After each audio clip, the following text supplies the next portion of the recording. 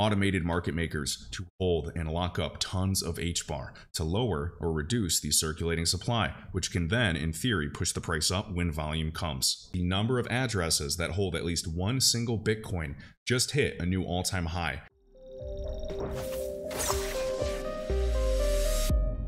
What's up, guys? KEVINCAGE here with another crypto update. First up, on the Cypherium price chart, we can see in the past week alone, from 1 cent all the way to 4.5 cents, we have pumped about 334%. And as you can see, we are approaching, like many assets, that March-April high, as you can see, tagging that level to the wick.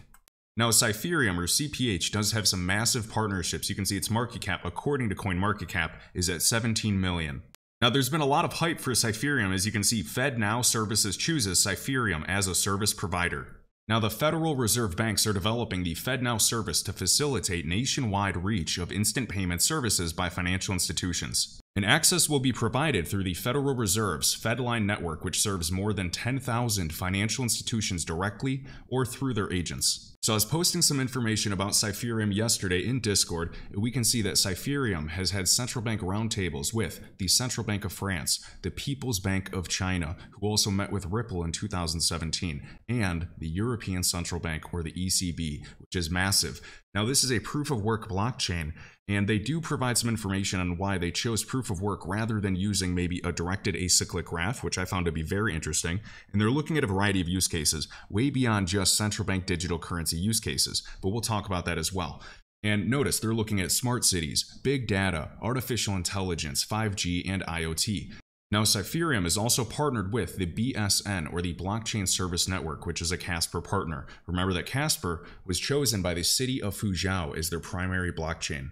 Now, what's even bigger, and I know we talked about this as soon as we saw Cypherium listed side by side with Ripple and Algorand, is the DMI Symposium, or OMFIF. So we have the DMI Symposium, we have the Blockchain Service Network, their partners, Microsoft, AWS, Google Cloud, the typicals, alongside IBM, but also the US Faster Payments Council. We already know Ripple has heavy ties there. Now, going to omfif.com, the official monetary and financial institutions forum, go to the About tab, and as you can see, with investable assets of $43 trillion at the heart of this network. A giant think tank for central banking, economic policy, public investment, neutral platform for the public and private sector. Now, it seems like they've edited this because I read this regularly. We can see London, the US. Previously, they would always mention Singapore as well. Now, under the omfif.org website and looking at the DMI Symposium, we can see some huge partners, including Ripple, Algorand, Accenture, Meta, Microsoft, Visa, and Swift. And as we scroll down, we can see the Digital Monetary Institute members, the DMI members, Algorand, Accenture, many of the same names, but also Cypherium, alongside Goldman Sachs, IBM, FIS, MasterCard, HSBC, Onyx with JP Morgan, RTGS Global, Microsoft, PwC, SDX, think Switzerland, and Swift. Now, right on Cypherium's website, we can see ISO 222 compliant. Seems like everybody's marketing themselves like that nowadays. We can see the CBDC update, the new $1 trillion opportunity, approximately 37 trillion US dollars in circulation around the world. In the next few years, we believe that all paper fiat currencies will be digitized. Cypherium is integrating its solutions to the newly realized central bank digital currency financial system and will capitalize in the multi-trillion-dollar market opportunity. Now, this was a little roundtable of central bank digital currencies talking about blockchain, and Cypherium CEO right there, alongside many people part of OMFIF, that huge official monetary institute. So one thing is certain, Cypherium is not a scammer. It does not appear to be a scam. It is partnered with some of the largest organizations, and it seems like they have some decent publicity. But it is still a very young asset, and its market cap is what I'd consider to be a micro cap. So it does mean there could be some huge opportunity in the future, but we also have to keep tabs on the circulating supply and the total supply, along with the max supply of Cypherium. So I was reading through the white paper, and if we go down to use cases, digital identity, central bank digital currency, we're going to click this right here on the left. And they provide an architecture diagram to really illustrate the examples of a central bank digital currency use case between a digital euro and then the Chinese digital currency electronic protocol, the DCEP, right there. Now, one last thing I wanted to cover is their commentary on a DAG. So many are wondering, okay, why is Cypherium a proof-of-work blockchain? Seems inefficient. Instead of being a directed acyclic graph, which is highly scalable, we can see there are a number of new distributed ledger technologies that do not use traditional blockchain data structures, favoring instead a DAG, which allows blocks to be authored and accepted simultaneously instead of a single total ordered chain. They say Hedera hash graph is one example. We're going to dive into some huge HBAR news today as well. However, these graphs are not without their weaknesses. There's always trade-offs in the blockchain trilemma in terms of security, scalability, and decentralization. One notable shortcoming of DAGs is the recovery of data. If a network participant loses connection to the network for whatever reasons, it is much harder to recover the graph information than it is to retrace the history of a true blockchain. The lack of total ordering also presents a significant barrier for DAG to support smart contracts, limiting its utility. Interesting. We can also notice on Pantera Capital's portfolio, we can see that they have in fact invested into, of course, API3 and a variety of projects, but also Cypherium. As you can see where are we? Right there. Right under Cosmos.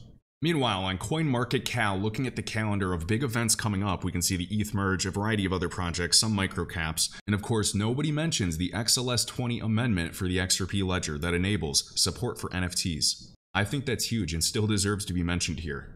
Next up, the Skybridge Capital founder Anthony is making a $250 million bet on the Google of crypto. And Anthony says that his firm is betting heavily on Algorand.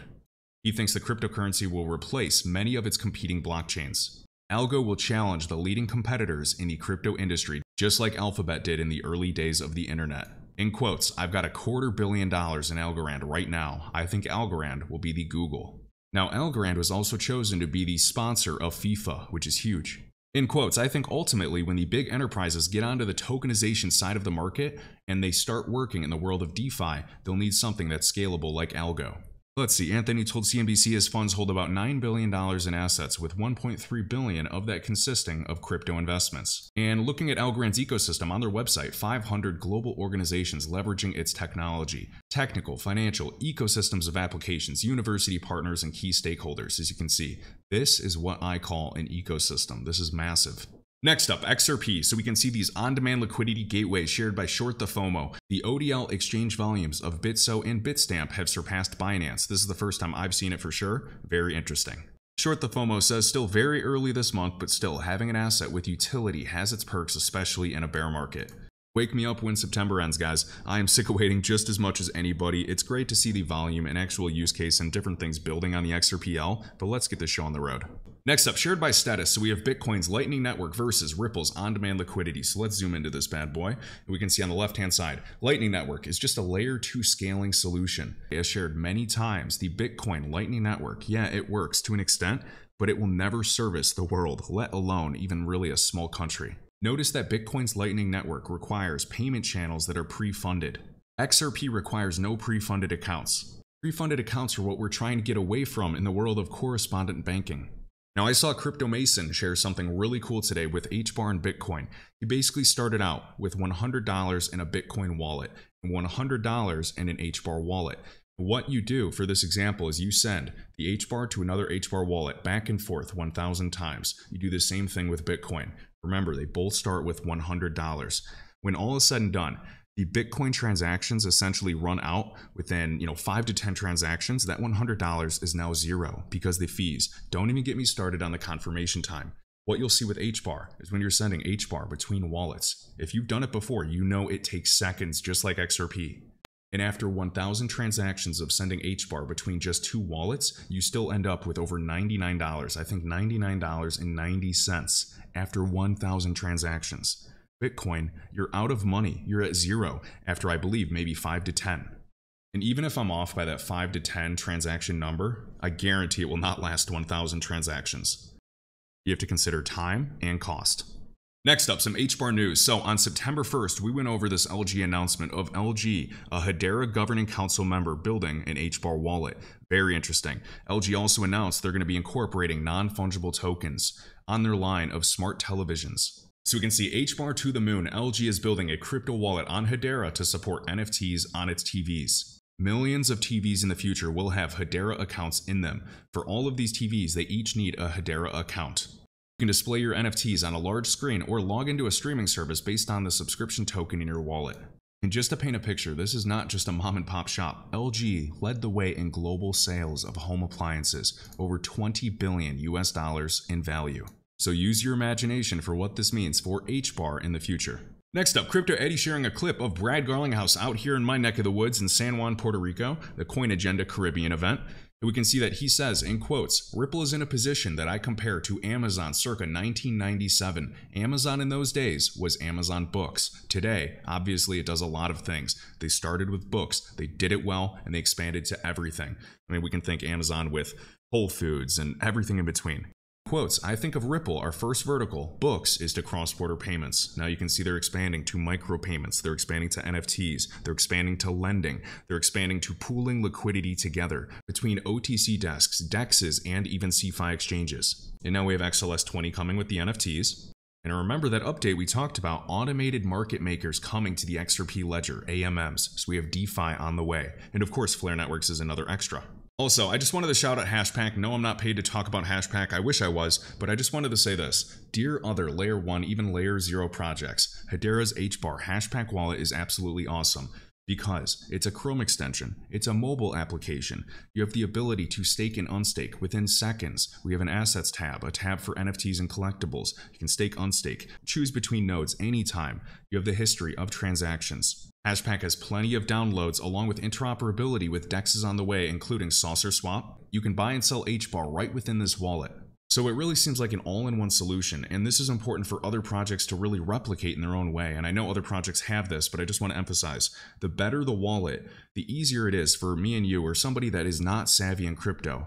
Is so important to lower that barrier to entry, which leads to more adoption. And unfortunately, there's other chains I use today, and not gonna lie, it's a pain in the butt. I can't imagine somebody that doesn't know crypto can just come in. It has to be as easy as really creating a Facebook account. We have a long way for crypto to go, but that means there is still huge opportunity in the years ahead. So Algo's Pair Wallet, love it, has all of those features, except you cannot stake or delegate. I believe they removed that. I think they actually removed staking for Algo off of Ledger. So if you're using Ledger Live, don't quote me on that. But another option, as silly as it sounds, is staking on Coinbase for like 5.75%.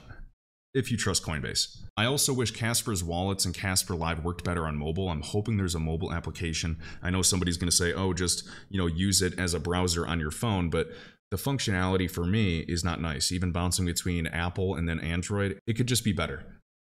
DAG Stargazer, awesome, no complaints. I'm excited for some NFT infrastructure. XRP Sum Wallet's awesome. Bifrost for Flare, awesome. But I would just like them to have all of these features and maybe even have more than one wallet. And there's solutions like this that exist today, but I just think Hashpack did an amazing job. You can see Hashpack, the only wallet which securely integrates with Saucer Swap Labs, the DEX on Hedera. So we have the NFT ecosystem for Hedera doing well with Zeus markets, but we also want the DEX and all of these automated market makers to hold and lock up tons of HBAR to lower or reduce the circulating supply, which can then, in theory, push the price up when volume comes. You can see over 50,000 Chrome extension installs, over 100,000 accounts created. Awesome. Next up, shared by On-Chain Challenge. This is fascinating. With Bitcoin analytics, we can see the number of addresses that hold at least one single Bitcoin just hit a new all-time high, now at over 900,000 addresses. So there are over 900,000 separate addresses that each hold at least one single Bitcoin. That's an all-time high. So while prices are dumping, while we are in a bear market, no doubt about it, the largest accounts, just like every single time in every single market cycle, are accumulating. You can look at previous bear market lows here and here. You're going to see a very similar thing. Next up, by Bitcoin Magazine, the Bitcoin price chart, an illustration or a short story about market psychology over the past 10 years. We can see the huge pump. Bitcoin is a bubble. At the bottom, Bitcoin is dead. The next Bitcoin bubble, Bitcoin's dead. Bitcoin bubble, Bitcoin's dead. Almost a double bottom, really a psych out, and then the Bitcoin halving came and then boom. Bitcoin's a bubble, and now we're back to Bitcoin is dead. Also, speaking of FIFA, we have Johnny Crypto. FIFA launches its new NFT platform on Algorand, shared by the Bitcoinist. So just another reason to pay attention to Algo. We have Anthony, $250 million backing that. So, I mean, he definitely has a vested interest, but I personally believe in Algo. I was buying Algo in 2019. I never saw anybody talk about it. I found it on my own as soon as it was listed on Binance.us, and I never looked back. Looking at some assets in the 4-hour price chart, seems like Cardano is leading the way thus far in this retracement. We can see Algorand seems to be in second place. And looking at XRP, the same exact thing, just creeping at the lows at 33 cents, yet to get a big pop. If you enjoyed this video, be sure to hit the like button, subscribe. All links can be found in my Linktree linked in the video description, and I will catch you in the next one.